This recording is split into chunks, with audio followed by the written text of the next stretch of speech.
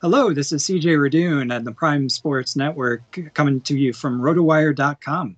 Want to make sure that you tune in here at the Prime Sports Network for the entire Formula One season to get the top headlines, updates, and all the F1 racing coverage all season long.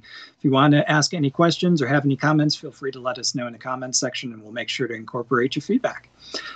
Last week, or actually it wasn't last week, it was 2 weeks ago now, we had the first race of the season with the Bahrain Grand Prix. And, as predicted, Max Verstappen and Red Bull Racing came out hard, dominating. It's kind of expected as a result of the way that we saw things shaping out in testing. Plus, we all know that Max Verstappen and Red Bull were the favorites in terms of the odds going into this season. And as far as championship favorites, they absolutely dominated last season, as we talked about the last time.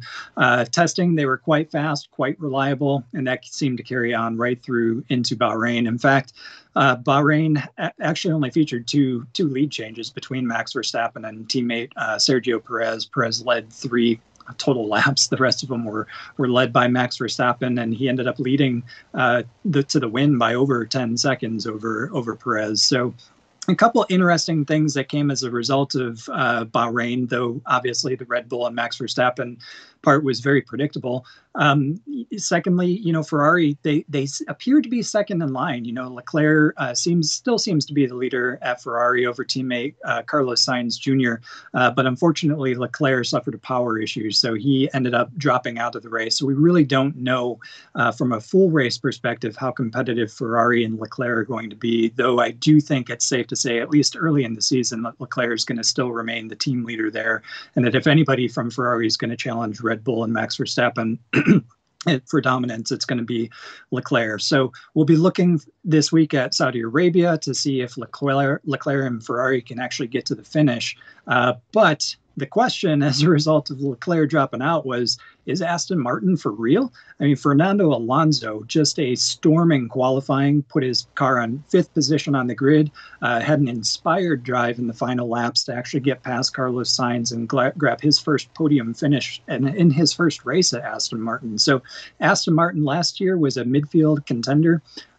Certainly seems to have taken a step forward. We saw signs of that in testing, and it looks like it's actually proving out here as we get into the season. So actually, we just had free practice 1 in Saudi Arabia as well.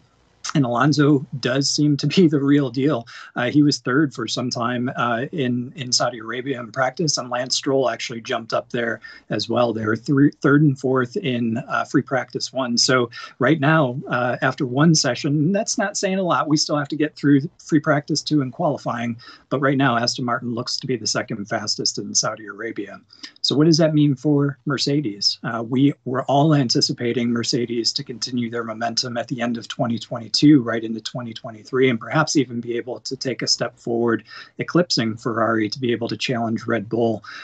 Doesn't seem like they're there yet. A couple of worrying signs coming out of Mercedes. I think both Hamilton and teammate George Russell have said that the car is not where they need it to be. However, I would expect that to change once the season gets back to Europe. Mercedes, as we all know, is one of the best at developing their car throughout the season and getting the most out of it. So don't count Mercedes out yet. They are still 3rd in the fight behind Ferrari and Red Bull, but they're going to have some stiff challenges until they're able to get back on European soil and start developing their car. And those challenges are going to come from Aston Martin and particularly Fernando Alonso. So the rest of the midfield battle, as it may be shaping up for 2023, that we have a 4-team battle or a 4-way battle at the front of the field, the midfield battle is actually still very close. Alfa Romeo and Alpine, probably a little bit as predicted prior to the start of the season, prior to Bahrain, seem to be leading that midfield fight. We had Valtteri Bottas finish 8th, and Pierre Gasly on Alpine finish 9th. So both of them picking up points in this first race. But the real surprise, and this is my biggest surprise so far, at least from Bahrain, and even free practice 1 from Saudi Arabia, is Williams. Alex Albon in particular. Williams was at the caboose, or they were the caboose at the end of the field in 2022, but they seem to have certainly taken a step forward here with Alex Albon. Albon finished 10th, picked up a point in Bahrain. He was actually in the top 10 in free practice 1 at Saudi Arabia as well. So if you're looking further down the order and certainly at the midfield battle for some values that you want to pick from a fantasy perspective, Alex Albon might be one to look at this week at Saudi Arabia. So let's talk a little bit about Saudi Arabia.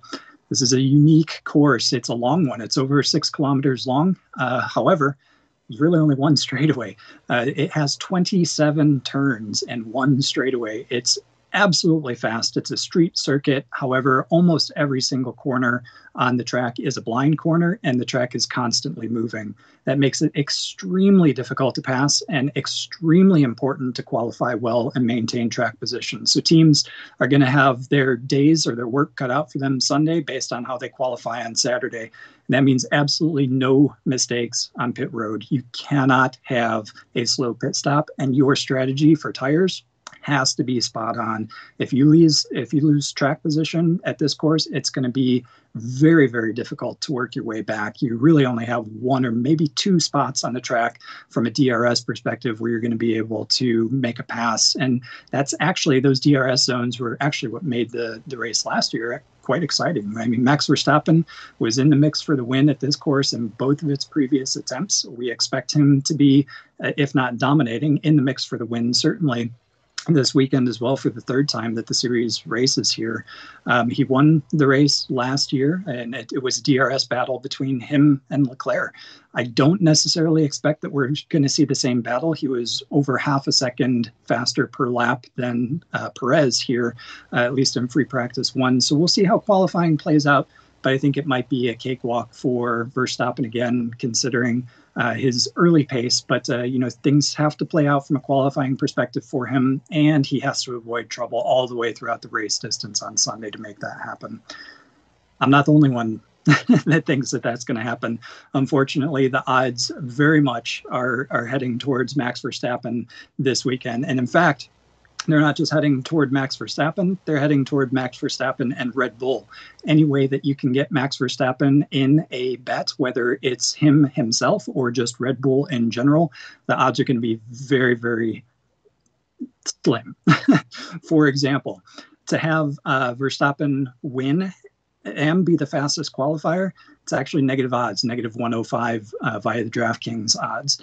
To have Verstappen put in the fastest lap and the race win, that's about the only one I could find that's out there right now where you can get a Verstappen choice and have positive odds at plus 165. So if you're going to do anything betting wise and you're going to want to bet on the winner, Verstappen / Red Bull are going to be the ones that you want to go with. You might want to go with Red Bull because that way you loop in Sergio Perez, who is also fast and was 2nd fastest in practice, and that way you also get Verstappen as well.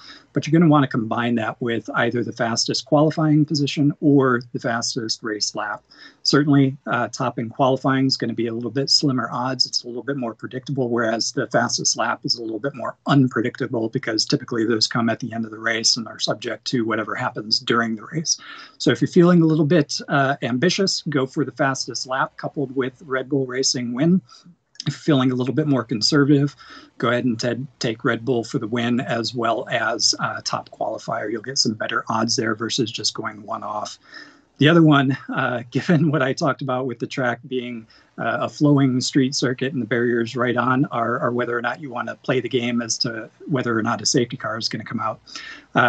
You can almost guarantee a safety car is going to come out here. And the odds reflect it, negative 700 to have a safety car appearance. So it's almost free money, but again, you're not going to get a dollar for dollar return there in terms of your bet. So if you're going to go with the safety car prop, definitely go ahead and take the yes on a safety car appearance. But again, it's going to be a negative 700. Again, I think this week it seems to be, all signs seem to be pointing toward Red Bull, and in particular, Verstappen. Combine that with the fastest lap or the top qualifying position, and I think you're in the spot where you can try to make some money, at least some pennies back on your dollar here in this week's anticipated to be very predictable Saudi Arabian Grand Prix. So with that, that's the Formula One update for the Saudi Arabian Grand Prix heading into this weekend. Again, I am CJ Radune of rotowire.com. Tune in here at the Prime Sports Network for top headlines, updates, and Formula One coverage all season long. And if you have any questions, any comments, feel free to let us know. We'll be sure to incorporate those into future shows. And until next time, keep it out of the fence.